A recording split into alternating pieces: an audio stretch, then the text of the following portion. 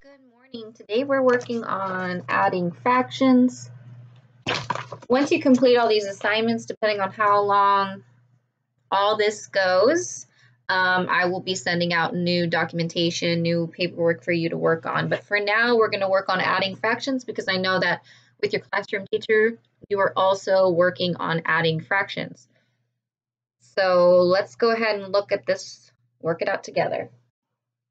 You should be doing this while I do it. All right, so we have two different denominators, and we have to have similar denominators in order to add. Just like we have to have similar denominators to subtract, we have to have similar denominators to add. So the easiest way to do this is we have 5 and 2. We're going to multiply these two by each other, by 2. And whatever we do to the denominator, we do to the numerator. Whatever we do to the denominator, we do to the numerator.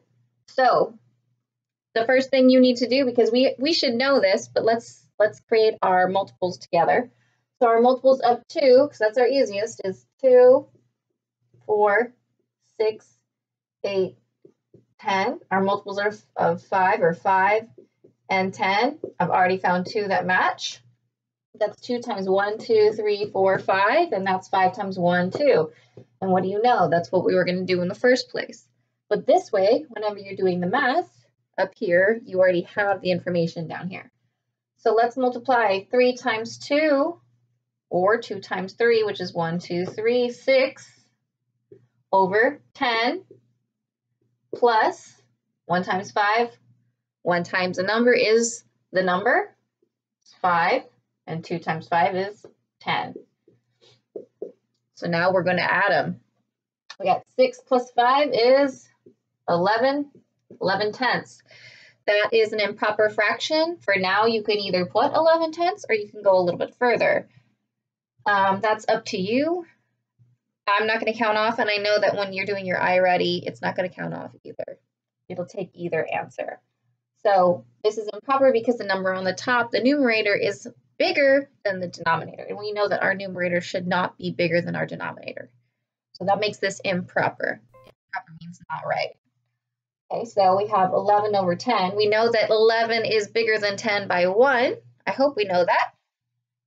So this is equal to 10 tenths plus whatever's left, 1 tenth. And we know if the numerator and the denominator are equal, that's the same thing as 1 whole. So 1. So 1 and 1 tenth. So you can say 11 tenths, or you can say 1 and 1 tenth. Both of those are correct. You've done this in class before. You've done this with me before. If you need more help, let me know. Some of these might be a little bit more difficult. For instance, I can see denominator 4 and 10. Might be a little bit harder for you to do. It's a lot more multiplying. But if you need any help, let me know, okay?